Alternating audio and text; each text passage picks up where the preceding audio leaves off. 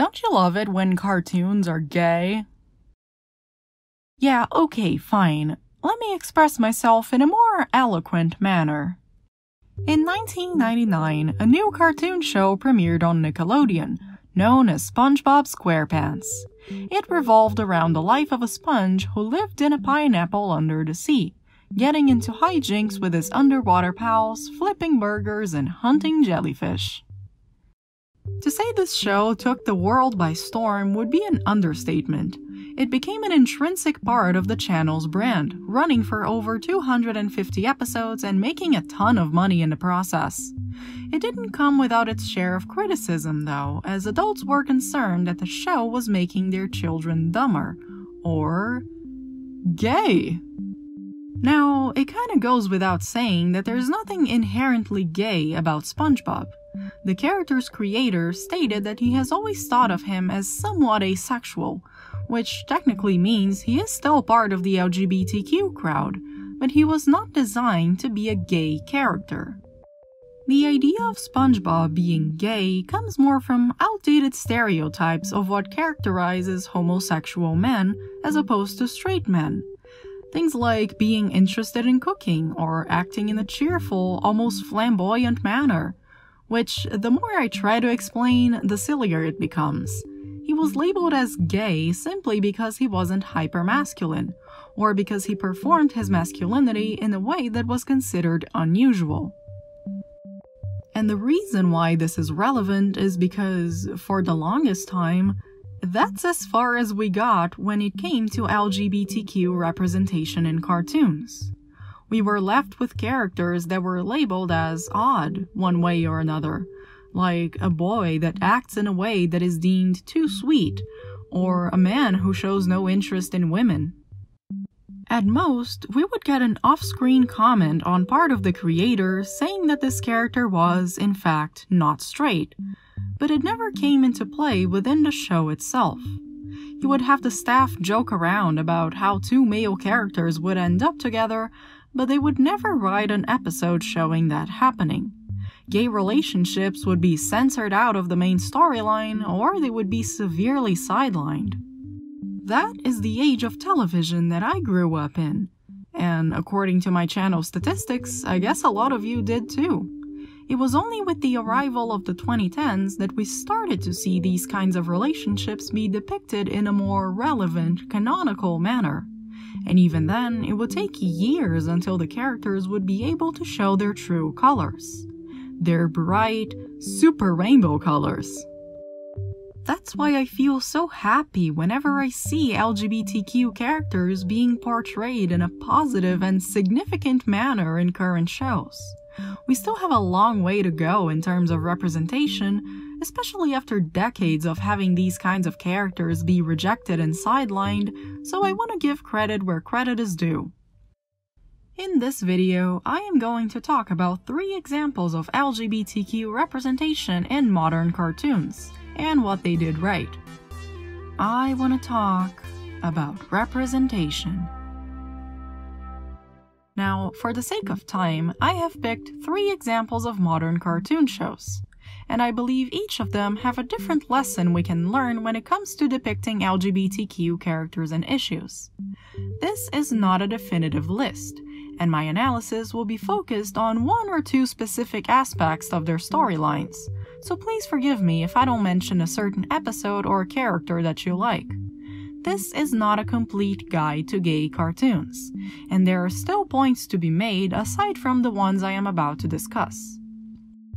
Also, just because positive representation is becoming more common in cartoon shows, it doesn't mean that the issues faced by LGBTQ people have been fully overcome, or that the real-life experiences of this community will be as positive as the ones shown in the series. Even within our list of good examples, some groups are still depicted less often than others, and we should still push for better representation, as well as real-life rights. With that said, I believe that praising the instances in which these issues have been dealt with in a tasteful and uplifting manner can help us understand more about what we can and should expect, as well as the standards that have been set and that should continue to be met and surpassed. Let's start off our discussion by talking about Kipo. I have already explored this Netflix series in my channel before, so I won't go into too much detail, but for context, Kipo is a series about a post-apocalyptic version of Earth in which animals have gained human-like intelligence through mutations, and the actual humans were forced to retreat underground in order to keep their communities alive. We follow the adventures of Kipo, a girl who finds herself lost above the surface after having spent most of her life living below it, and now she must find her way back to her father. Throughout her journey, she is joined by other humans, such as the unfriendly wolf and the cheerful Benson. When the series begins, Kipo is 12 years old, but she actually turns 13 about halfway through the first season. Benson insists that this is an important time that must be celebrated, so the gang splits up as Wolf tries to find a present for Kipo, and Benson takes her through a birthday journey. He brings her to an amusement park that is also a safe zone for humans, trying to show her that the surface world isn't so bad after all, and that there's still beauty and love to be found. Kipo is rather touched by this experience, as she has just spent the past week being chased down by several animal gangs, and she starts to see both the surface and Benson on a different light. And as I'm watching this, I can feel myself growing tired before anything even happens, because I've watched enough cartoon shows to know where this is gonna go. Whenever you put two characters of the opposite sex together, one is bound to have a crush on the other, and we will spend a good chunk of the series dealing with their relationship, even at times when it doesn't feel necessary. But instead, Benson just says, "I'm gay." And that's that. Kipo apologizes for misreading his signals, and the plot picks up again, with them engaging in a chase sequence through the theme park, with no major drama or halts to the story. There are two things I want to point out here. One, Benson coming out to Kipo wasn't treated as some world-shattering revelation. It's actually not that big a deal. He is a little embarrassed for not being able to return her feelings, but that's just because he cares about her and doesn't want to upset her. There is no sequence of him agonizing over telling her the truth or not, or of him trying to hide that side of himself. It is a natural, nonchalant revelation that brings no trouble to the parties involved. This scene is a great example of how to normalize LGBTQ identities, showing the viewer that they don't have to be treated like something heavy. Coming out to your friends doesn't have to be filled with drama, and it's also cool to have a character who is this comfortable with his identity, and who isn't afraid of showing it. The second thing is that this revelation is not treated as a joke or a problem. Kipo gets flustered over barking up the wrong tree, but that's more on her than on Benson, and she quickly snaps out of it. Upon learning of Benson's sexuality, she immediately accepts him, and starts treating him as a friend again instead of a romantic interest, with no hard feelings whatsoever. As I have mentioned before, this interaction does not mean that every single LGBTQ person will have a similar experience when coming out to their friends, if they even choose to do so. However, it's nice to have such a positive, light-hearted depiction of this event, showing us that coming out doesn't have to end in tears, and that, like Kipo, there are cool and supportive friends to be found. For my second example, also from Netflix, I want to talk about She-Ra and the Princesses of Power. This show is a modern reboot of the 80s series. The story focuses on a world filled with magic that is being threatened by an evil group that wants to rule the power that the planet truly has. The land is protected by princesses, who can use this magic to their favor, and also by She-Ra, a powerful entity that can be summoned by our protagonist Adora. Listen, if you want your daily dose of positive LGBTQ representation, then She-Ra is the way to go. There are so many great examples of characters and scenes and storylines that to even attempt to discuss them all here would be madness. Instead, I want to focus on what I think is one of the greatest aspects of She-Ra's representation: Fair warning, I will be discussing events related to the series finale, but I'll keep my declarations and the footage vague enough so that no specific events are spoiled aside from generic descriptions. Still, if you want to remain completely spoiler-free, I recommend you skip this part. When any show comes to an end, it is almost expected that they will have some sort of conclusion regarding its main couples, who ends up with whom, and so on and so forth. She-Ra does this too, showing us the endgame relationships of several characters, and two things about it are, in my opinion, absolutely fantastic. 1. Several of those pairings are gay. Here, I think it's important to note that LGBTQ relationships are explored throughout the entire series, but when it comes to the finale, the show goes out of its way to state which characters end up together, asserting those relationships as official. 2. While most of those gay pairings are explicitly shown to be romantic, going as far as allowing the characters to kiss on screen, which is kind of a big deal when it comes to gay characters in cartoon shows, the very few pairings that could be deemed heterosexual are only implied. The characters sure stand next to one another and they might even smile at one another, but there's nothing explicitly romantic going on between them, at least not on the same level as the same-sex couples. And even then, you could make the case that those straight couples aren't even straight to begin with, if you look at them through the understanding that the characters involved might be interested in people of multiple genders, and just because they don't end up in a same-sex relationship doesn't make them heterosexual. The true genius in this scenario lies in how this is the exact opposite of what usually happens. Many shows will take great care in declaring straight pairings as final and explicitly romantic, while keeping any sort of same-sex relationship as merely implied. It would be just as easy to argue that those characters end up together as it would be for you to say that they're just friends. Gal pals. Just guys being dudes. The way in which She-Ra plays with these expectations and precedents is truly remarkable.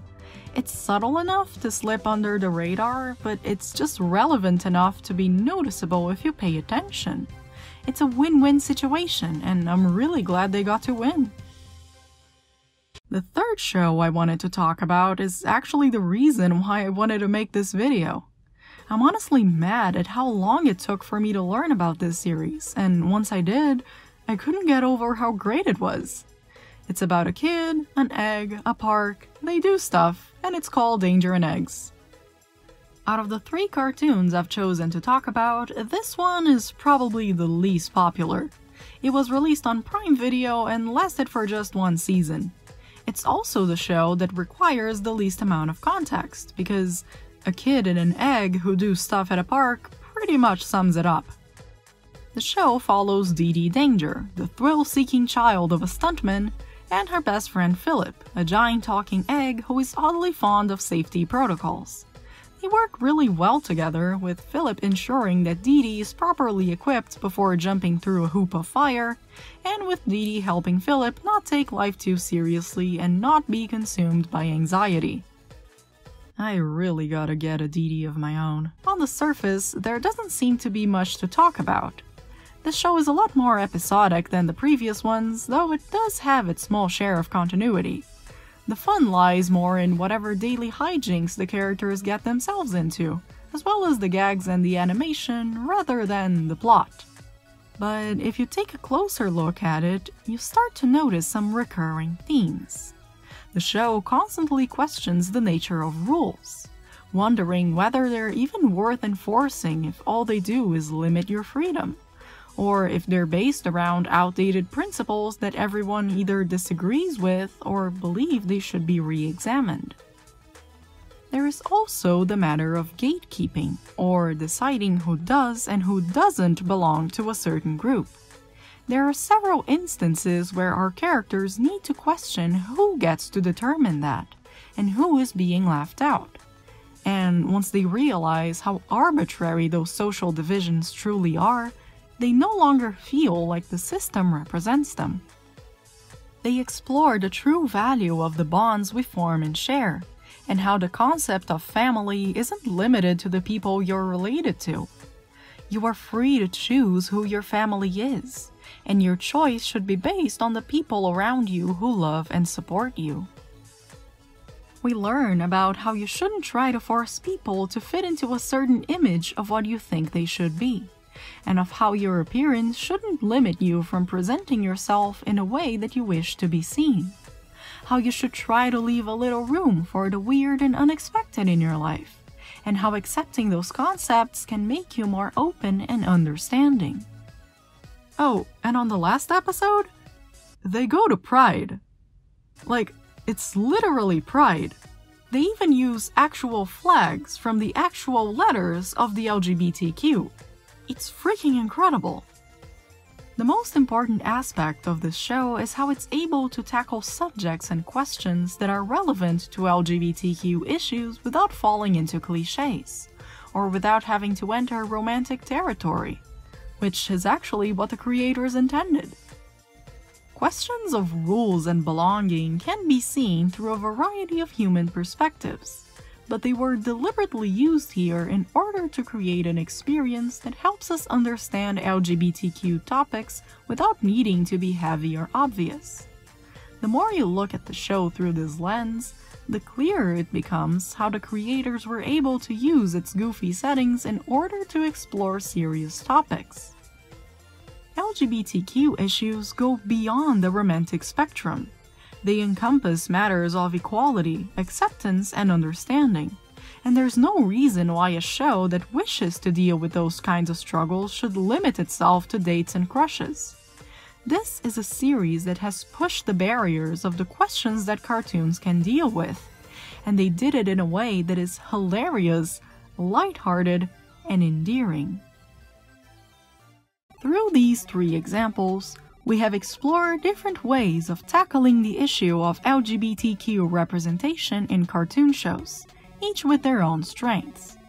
While my comments don't encompass the entire realm of possibilities of dealing with those questions, nor does it attempt to reduce the matter of representation to just these three instances, it feels refreshing to have such positive examples at our disposal.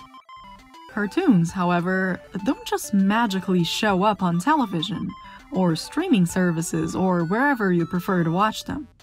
They are a group effort that takes several months to put together, and they are a reflection of the many artists that worked on them. So it shouldn't come as a surprise that each and every one of the shows I have mentioned were made by a crew that is filled with LGBTQ staff members, ranging from writers to voice actors, all working as a team in order to bring us shows that continue to push the envelope when it comes to tackling such issues. It is by giving these people a voice that we are able to get wonderful shows like these, which will go on to educate and inspire countless others. These series are by no means defined solely by the inclusion of LGBTQ themes and characters, as they all have great stories and settings that make them stand out on their own. But those issues are still part of the show's identities, and cannot be separated from them.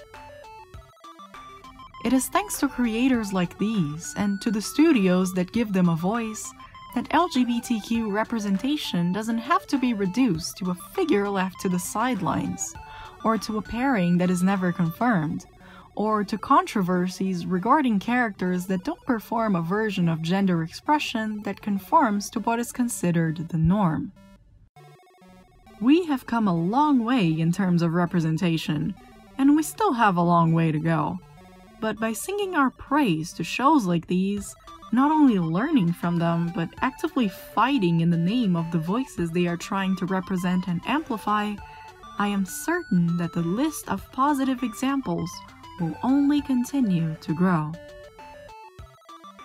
Thank you for watching. Well, hello there. It was very nice of you to watch this video. If you have enjoyed the video, you can do those cool things such as clicking the like button, subscribing to the channel, and clicking the notification bell too. You can also follow me on Twitter and share this video with your friends. If you really like what I do, you should consider supporting me on Patreon. I have linked it down in the description and I highly recommend you check it out.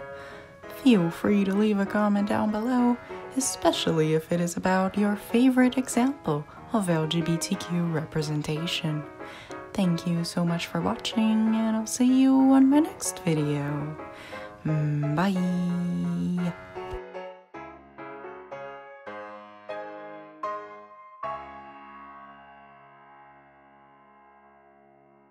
Also, during Pride Month, Nickelodeon made a tweet basically confirming that SpongeBob is actually part of the LGBTQ community, and I'm not saying we should praise them for it, but what I am saying is ace rights, baby!